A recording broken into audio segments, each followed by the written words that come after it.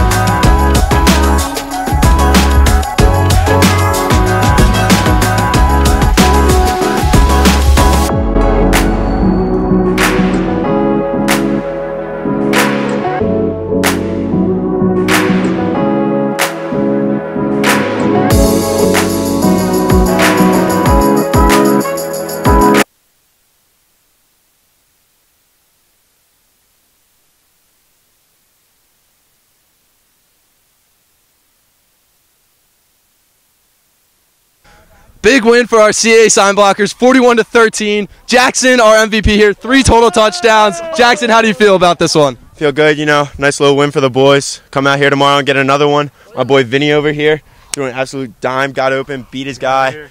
Everyone, big team win. Job's not finished. Job's not finished. Nothing, ain't nothing to smile Job's not about. finished. All right, boys. If you see me and you're trying to see what's up.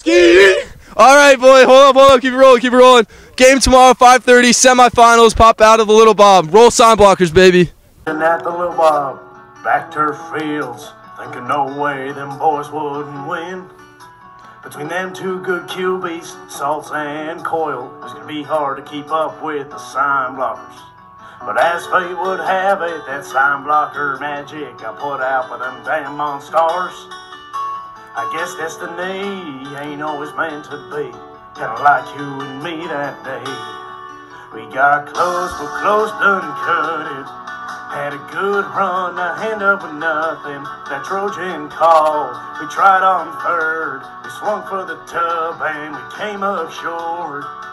Yeah, you win some, you lose some. It ain't always touchdowns, and that's just the way life plays. If we were a team and love was a game, we'd have been the 23 Sign Blockers.